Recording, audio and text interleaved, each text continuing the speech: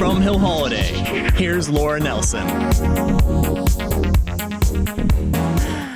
Good afternoon. So excited to see all of you and all of your devices, frankly.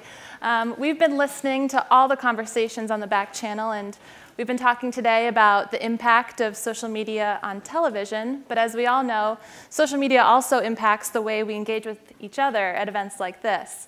So I'm so excited today to reveal to you all the 2013 TVnext dashboard behind me.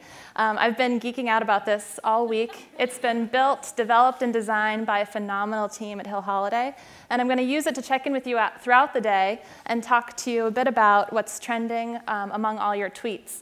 Now, of course, with any social data Backchannel, we know that the numbers themselves can be a little bit meaningless without context. So that's why I'm here. I'll be taking you through the trends, the top tweets, and our top tweeters. As you can see, we've been tracking those as well. So you can see so far we've almost 800 total tweets, 735. And starting along the top, you can see all of the Twitter conversation spiking throughout the day. We've noticed that as each panel starts, we see a lot of introductions of who's speaking on stage, and then everyone kind of gets a little bit quieter to listen to what people have to say. So you're a really nice audience. Along the left-hand side, you can see some of the loudest people here at TVnext and some friends of ours. Jeff Cutler, who's live streaming, has topped everyone by far with the number of total tweets tagged TVnext. So thank you, Jeff. Appreciate all of your voice lending here. We're also tracking how many retweets and questions we're getting, hoping that next time I see you guys, I can report that there are more questions. We like to encourage you guys to participate as much as possible with all of the panelists, tagging, of course, your questions with TVnext. And towards the bottom, you can see a bit of a tag cloud of the topics that have been trending. Now, probably the most exciting part about the dashboard is we can dive deeper by selecting a point in time along the top, and all the data will adjust to reflect what we're seeing there.